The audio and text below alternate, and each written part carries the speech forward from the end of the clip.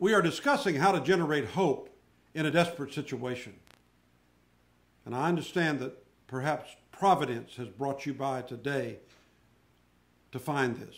There was a first session that I spoke to you about cultural hope and how our achievements and our successes and what we've been able to do in this world, maybe even a college degree or perhaps an achievement that you think that that'll never go away. And what happens is in cultural hope, our source becomes the God of this world. You don't want to generate that kind of hope. But unfortunately, in the Christian world today, among ministers, and this is primarily whom I talk to as leaders and ministers, unfortunately, cultural hope is just about the only hope that people have. So when the horrible sun of a troublesome situation comes upon them, the tests come, the trying times come, they reject that as not from God and begin to curse Satan for bringing something unpleasant into their life. Without the trials and without the test, you cannot bring to power and fruition the will of God in your life. It is not just a panacea of victory that you begin to generate hope. Faith is the substance of things hoped for. But faith is also the fuel that brings hope into your life. We're not looking for a cultural hope. We're looking for a Christian hope. One that is based upon God and His Word, which is unchangeable.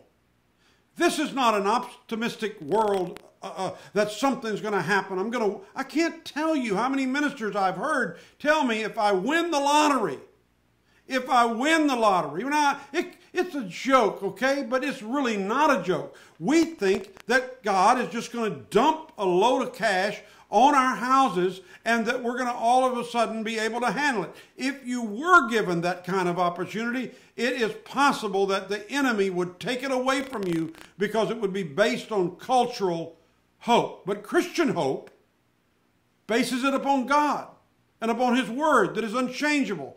This optimistic assurance is guaranteed. Simply put, God is my source, and in Him I have hope. A long time ago, I found out that the only one who could adequately sign my paycheck was Father God. Long ago, I realized that it was not only dollar bills, but it was health, that it was a sane mind, that God could save me in desperate situations. And I found this scripture that I began to lean on. A young man named Titus who had quite the trials of life trying to come up in a world where there were superstars like Paul and the Apostle Peter. He was a young man trying to come up, and now he writes something that only he can find out through a Christian hope. It's a portion of the scripture and it says, "In hope of eternal life, which God, who cannot lie, promised before time began." Where did he learn this? He learned it at the feet of the Apostle Paul, where Paul said, if in this life only we had hope, we would be among men most miserable. You have one foot in this world. You have one foot in the next world. You don't serve this master of this world. You serve the master, the God of hope, who gives us a hope of eternal life. And all that we say and do in this world can be very desperate at times. But His hope that there is a better life, a better world, and that when this life is over, we will wear a crown, a bright and shining crown, and we will rule and reign with Him forever. Now, I'm living in a world, and I'm an old guy now, and I can say some things, but I'm going to say this very strong. Much of the desperation that I see in ministers today is based on cultural hope, not Christian hope. And many of them don't even talk about the eternal life. Much is not said about going to be with Jesus someday. I was looking through some books a few weeks ago, books that a friend of mine, an attorney from Dallas, brought me. His father was a great missionary in Mexico. And he's gone on to be with the Lord. He brought me these books and gave them to me, and I found some of his notes in there. I began to read his notes, and all of a sudden it became very real to me.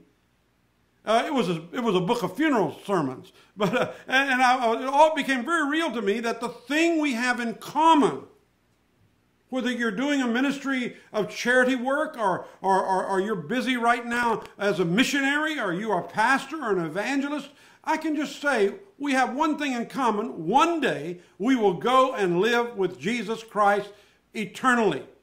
Then I began to think that his father was with my father and my grandfather right now. I don't want to get into a discussion with you about the hereafter, but I would like to say that was warming to my heart, and I picked up my phone and I text the guy, and I told him, I said, do you know that our fathers are rejoicing? Their battles are over, and we still have ours, and we're going forward into another life, and we know that a God who cannot lie promised us before our time began.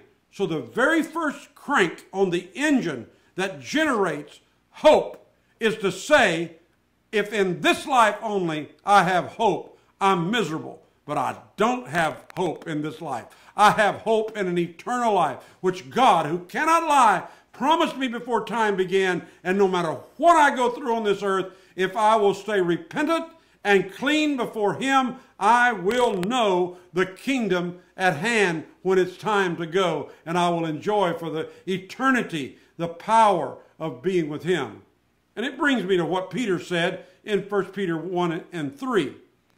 In God's great mercy, actually the scripture says in his great mercy, he has given us new birth into a living hope through the resurrection of Jesus Christ from the dead. So let's tie this together for a moment, because we're like that race car and putting that engine in it and getting the tires just right, but getting the fuel mixture right. What drives you? What propels you into the future out of that desperate situation? Number one, go back and begin to check all systems go. Do you know that this is not the only place that you're going to suffer? You're going to suffer again and again, but one day, if you're faithful, you will go to a place where there will be no more suffering. It was promised you again, and then that will be the reason why in God's great mercy he gave us new birth into a living hope. So I want you to look at yourself right now. Whatever situation you're in, speak to the mountain and claim that it is moved. Proclaim it to go. Say, this mountain has got to leave. Whatever the situation is, do you know if you don't dismiss that situation, it will create more desperate moves, more desperate problems, more desperate things will come out of it? Your reactions to it, oh my Lord, if I could tell you all the time I've turned a little molehill into a big mountain. I've turned little situations into great things by escalating them out of fear that I wasn't going to be successful. I wasn't going to come through. But when I began to get the fuel mixture right, that birth, that new birth that was inside of me cranked over, and I was able to get maximum power and maximum propulsion to move out of that desperate situation. New can't begin until you begin to see the power generated inside. Right inside of you, right now. I know you preach every week, and every week you're asking someone, repeat after me, or give your heart to the Lord, or come to this altar. But how long has it been since you went to the altar and just said, thank you, Lord. Thank you that you promised me eternal life before time began. And in your great mercy, you gave us new birth. I take my new birth. It is a living hope. And how do I know that I have living hope? I have it because Jesus Christ came from the dead. He lives in my heart, and I am going to come out of this desperate situation. Now, we continue on because there are 4, not 1, 2, 3, but 4 faith actions that you can produce to up the power, to generate the propulsion, and to move you into a new place out of that desperate situation with hope. God bless you. I'll see you next time.